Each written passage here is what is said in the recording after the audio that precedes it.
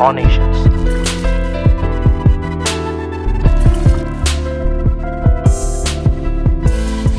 Because I had to put together, I didn't have to, but I chose to put together and it'll be in this book I'm writing. It's called Joy Comes Through Life's Interruptions. It'll be what I read to the people at his funeral, his homegoing service. And it just says that it was called Our Blueprint. The Lord put us together. I have no doubt.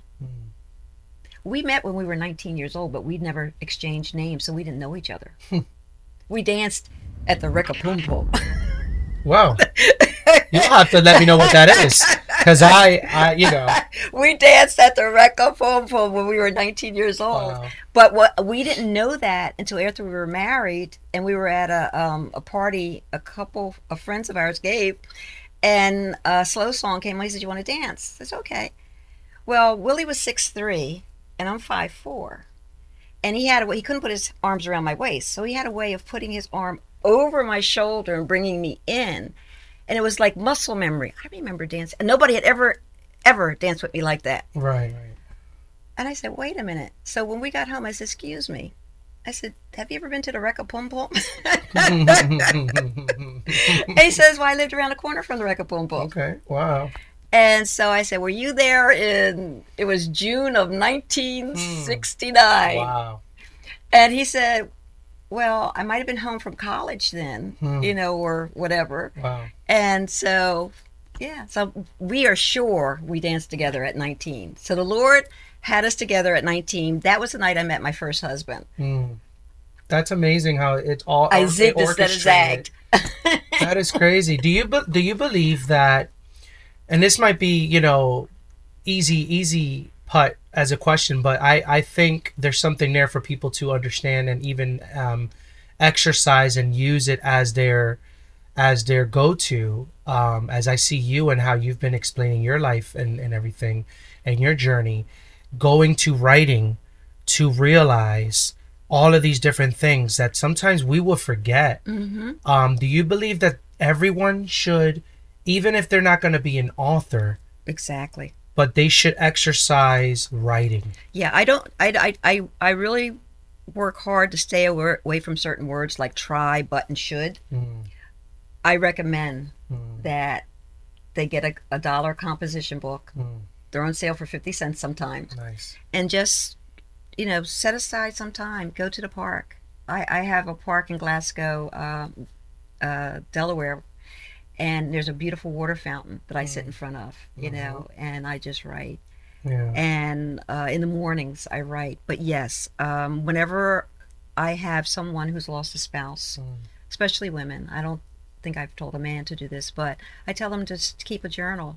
Well, when Willie passed, one of my friends from church came to me and she said, Sister Deborah, I always want to thank you for telling me to write that journal. Her husband had been dead for almost 10 years. She still writes, keeps in a journal. She says, you know how much it has really helped me. And it does. I go back. I wish I had a picture to show you. Maybe during the break I'll see if I can find it. Yeah. But we'll put it up. I have all of my composition books. I have about 100 composition books. I was taught growing up that, well, I want you to finish what you were talking about too, but I was taught growing up, in church, anybody that God uses to speak over your life, to write it down. I would have, I don't, and I regret not having this anymore, but I used to in my youth have this little composition book. Yeah. Write down the prophetic word of God over my life. Hey, God told me I'm going to be this musician. God told me I will have a blessed marriage. Yeah. Through the calling of music. I will have all of these different things, promises of God that, again, we can forget. Yeah. I think it's so important to write it down. It is. It is.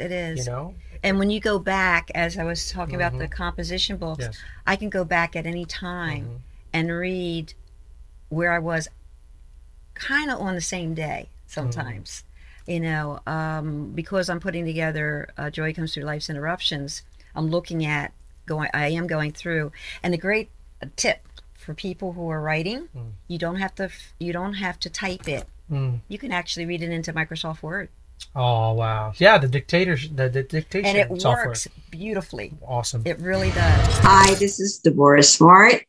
I am here to give you a little tutorial on how to use Microsoft Word to actually write your document for you, especially if you're like me and I have all of these composition books that I have handwritten, and now I need to type it in because I'm working on my second book, Joy Comes Through Life's Interruptions. So I have little chunks of thoughts that I handwrite whenever I'm inspired.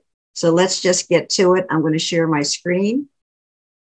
And this is, I have Microsoft open. And what I'm going to do is go to, let's see, go to, there's a little icon over here that says Office Dictation. You can click on that. And it gets into the dictation mode. And the microphone here is to start your dictation. And be very careful. Do not have any radio or television on at the same time because it will record their voices too. So I'm clicking on dictation.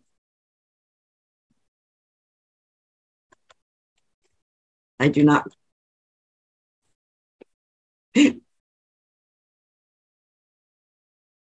Finding joy. New line. Number 1.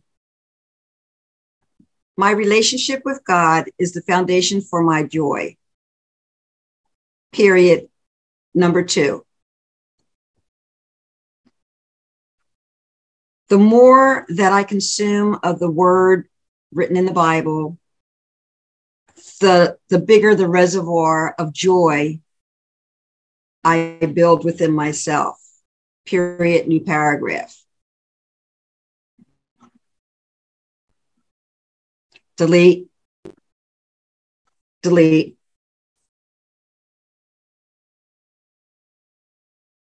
New paragraph.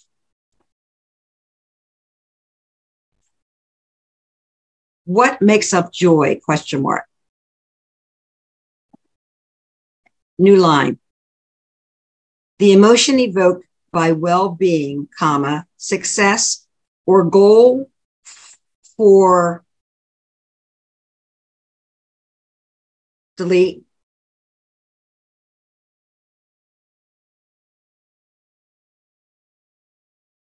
Or by the prospect of processing what was one's desire, delights, or gaiety. Period. New paragraph. Number 3, timing. The right time brings joy. And that's from Ecclesiastes. There's a time. God gives you the vision. God gives you delete. Delete.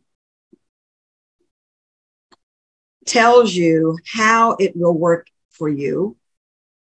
God will tell you when it will work for you. Period. New paragraph. Number 4, finding my joy through singleness is my number 1 priority. Period. New paragraph.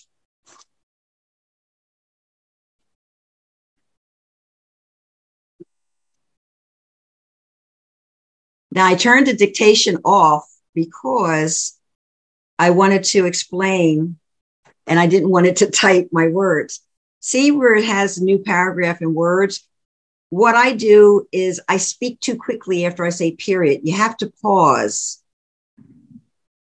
and then say new paragraph. Okay. Now, of course, there's a lot of editing that has to be done, but it's not as bad as if you had to type all these words yourself. So it's just a matter of me going through, deleting duplicate word, and I want this to be capitalized. So capitalize each word, and I might want it centered, and I might want it bold. I might want it a larger. Now, where it says number 1 here, that really should be 1. Okay, and so again, is basic editing.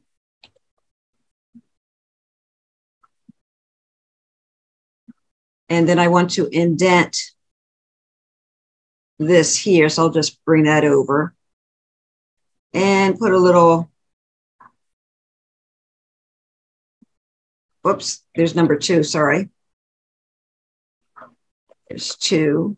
So basically, it's up to you to really go through and do the editing, but it does. If you have a really long document that you want to write, it saves the time of reading it and then just go, because you have to edit it anyway.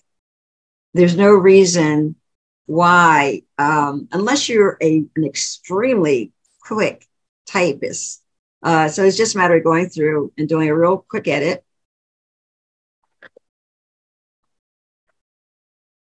And this saves me time. And it also allows me to not to procrastinate because I don't feel like typing all of these words. And I mean, you can fix everything up, fix it up to make it look pretty. Oops. Sometimes this wants to, okay. And when you go take a look at the number of words that would, I mean, I didn't time myself, but if I wanted to see how many words, the word count, okay, I read 37 words within a very short period of time. And most of the words I had to edit, but still, I could do a really long document, but for the purpose of this training, I'm only going to do the short one. I just wanted to show you how. And again, you go to the dictate. And, because a lot of people, they may do shorthand, and that's what I'm doing right now. I'm going through my composition and I'm reading off themes. Yes. I call them themes in chunks. And I'm not much for formulas and all this other stuff. I believe that we have been given, all of us, the gift to communicate. And it's just a matter of either you speak it or you write it. But that's great tech tip right there, because nowadays that could be a frustrating part why people don't write. Exactly. Because it's a lot, or you physically can't. Yeah. Having that software. That's exactly